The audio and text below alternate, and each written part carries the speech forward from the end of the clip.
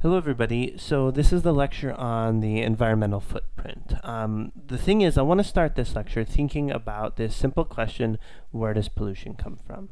Now, a lot of people, when they think about this, they think about, oh, okay, that power plant and that smokestack where this, or maybe this is some sort of factory. It's actually an electrical power plant, but that's where the pollution comes from. It comes from that tailpipe of that car exhaust.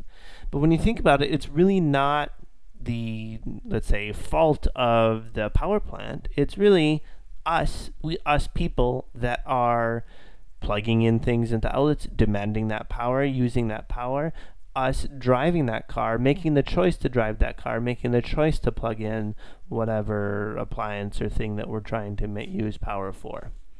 So when we think about where does the pollution come from, well, it really comes from us, our choices, and what we do. Now, a way to think about this is the idea of an environmental footprint or an ecological footprint. And what that footprint is the amount of land required to supply the resources and absorb the waste of a person. Okay, so I think the basically, how much land does it create? Do you need to supply everything that you need? So food, energy, whatever, all the materials, and take the waste of that person in a sustainable way. Okay, and this is basically determined by our lifestyle, where we live, and the choices that we make. So I wanted to spend some time going to this footprintcalculator.org. And this is a website that is going to be that we can use to basically see how much land is required for you. And I'll do this for myself, okay? I gotta enter my email. I have a bunch of emails on here, but okay. Let's see. Okay, how often do you eat animal-based products? Really like veggies, occasional meats. Meat and eggs, dairy. Yeah, I think that would be right about where I'm at. I don't eat meat all the time. When I do eat meat, it's not a lot of beef. But how much of the food that you eat is unprocessed, unpackaged, or locally grown? How much of the food that you eat is unprocessed? I don't actually eat that much processed food. I do a lot of my own cooking, so I'll say 20%. Again, this is just an estimate. Which housing type best describes your home? I do have running water, and it is my own home. Okay, no one else is living next to me or anything. What material is your house constructed with? Yep, okay, it is wood. How many people live in your household? I have 4 people. What is the size of your house? I don't actually know. It's not a large home. Let's say a medium home. It's pretty, but I think my square footage is higher than that. I don't know, go there. Okay. Do you have electricity in your home? Yes. How energy efficient is your home? Actually, I have a pretty new home that is pretty energy efficient. Our windows are really good. We have a really good heating thing. Okay. So what percentage of your home's electricity comes from renewable sources? I have no idea. So let's just say 0, probably not that much. Compared to your neighbors, how much trash do you generate? I do have 2 children, 1 baby that has a whole bunch of diapers, but I do sometimes am kind of nosy looking. I do have less than a lot of people. How far do you travel by car or motorcycle each week? I do not own a motorcycle. I don't drive. I live in Whitewater, so let's say that. Probably more than that. Whatever. Not very much. Average fuel economy. I have a really fuel efficient car that gets 45 miles to the gallon. Doesn't matter. When you travel by car, how often do you carpool? Never. How far do you travel on public transportation? In Whitewater, 0. How many hours do you fly each year? Now, this is one of the things I really do like flying. I probably fly somewhere around 20 hours a year. I like to do a lot of international travel. So, all right. So if everyone lived like me, if everyone lived like me, we would need 2.8 Earths. So let's see those details. a lot of that is the carbon footprint, okay? And then, so cropland, this is basically how much 1.3 gigahectares, so a million hectares I would need. And what we see is food is the biggest portion for me, and mobility, then moving around, is not, or is the second biggest thing. So yeah, let's now go back to this lecture here. Generally what we see is my results are pretty much common. The two biggest things that the average American, the two biggest components of their ecological or environmental footprint is energy generation or food production. And what we see is basically the ecological footprint of everybody on Earth. How many Earths would we essentially need for everybody? Is we're continuing up. It's been this upward trend. Okay, as more and more countries are getting more developed and using more resources, we're seeing, and we have seen an increase in the last 50, 60, 70 years. So the question is, now that we're here at 2020, have we started to flatten this curve? Have we made improvements? And essentially, no, we haven't. We're continuing on this upward trend. So right now we're seeing that we need about 1.5 Earths needed for the current population, and our population is continuing to grow. Now, for Americans, it's we're towards the top. These are just a Wikipedia list of the countries by their ecological footprint, and we're not near the top. But out of the 180 some countries we have on the planet, we're, what are we? Number 1, 2, 3, 4, 5, 6. Okay.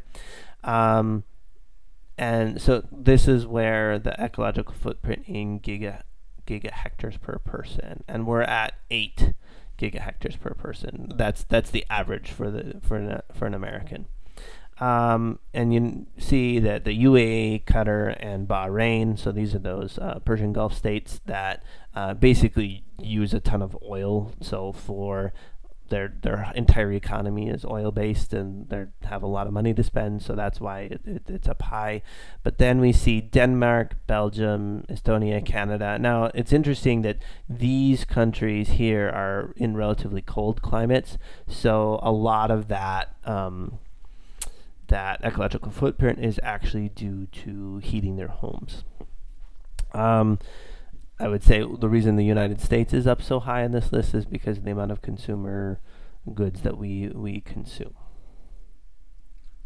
And so this idea of this ecological footprint really applies to another idea called the tragedy of the commons. So it comes from a theory in the 1960s that came out by a guy named Garrett Hardin, and he was looking at the medieval practice of free grazing lands. So the medieval practice of England was the king opened up a lot of his land and said, anybody can graze on this land. Okay. Now, so what we see is if only a few people use that resource, the free grazing lands, for their sheep, it's no problem. There's plenty of grass for everybody. Okay. But as we get more and more, in this case, sheep ranchers, people, growing sheep, it gets more and more crowded. So the way to maximize your individual success, basically to get the most amount of grass for your sheep for free, is to use that resource quickly before everyone else. Okay, so if you're going out and wanting to use that, grow your sheep, you need to have your sheep out there before everybody else can get that.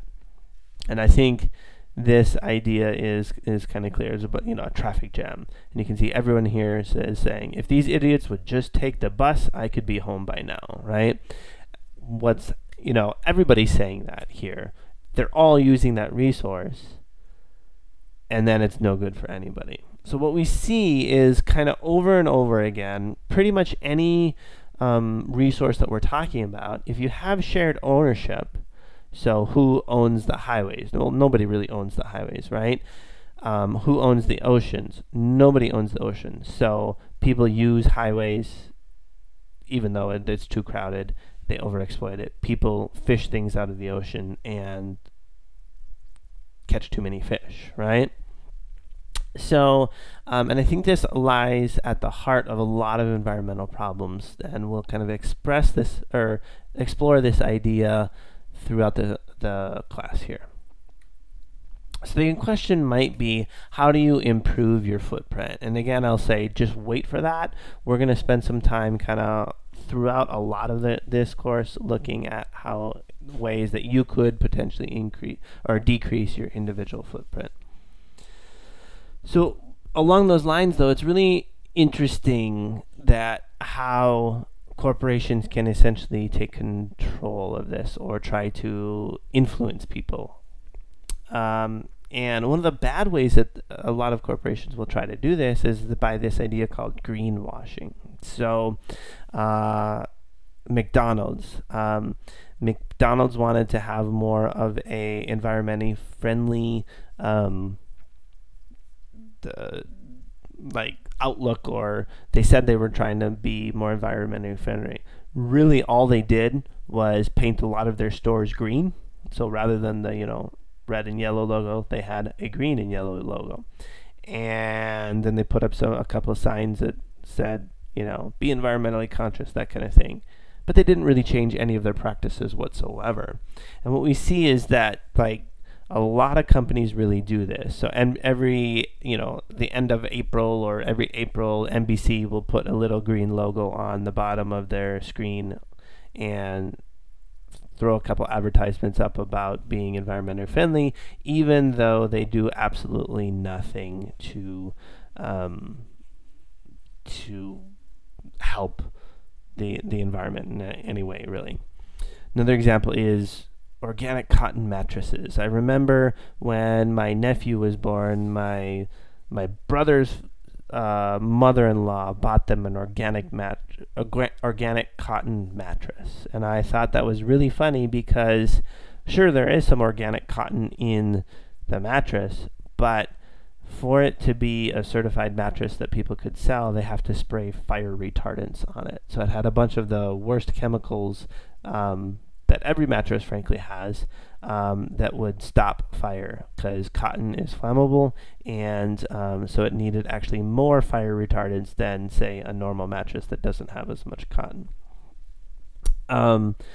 So there's plenty of examples of Huggies just putting pure and natural, and it really isn't environmentally friendly at all. But there are good examples of companies that try to have environmentally friendly practices at the heart of their business model. So Seventh Generation, you might have seen these products in stores. I've used some of them. Some of them are okay, some of them I don't like, but their idea was to try to make environmentally friendly household products, cleaning products, paper products, and things that lots of recycling is done with them, and then they try to use the chemicals that they do use in their cleaning products are non-persistent and break down and biodegradable and come from sustainable sources in the first place. Another example is the New Belgium Brewing Company. It's one of my favorite brewers. They're in Golden, Colorado, and they try to recycle a lot of their waste, and they're improving on this every year, and they sell $180 million per year of beer. So these companies are actually big, really big companies that do have environmentally friendly practices on, at the heart of their business. Another example is Patagonia. So a lot of their clothing, they're trying to switch over to more environmentally friendly materials. They donate a lot of their profits. Well, I mean, that's not 1% is not a lot of their profits, but out of $540 million per year, that's still $5 million a year. That's not bad, right? Employees, I forget how often they can do this, but they can get paid vacation if they work for an environmental group. And I think that,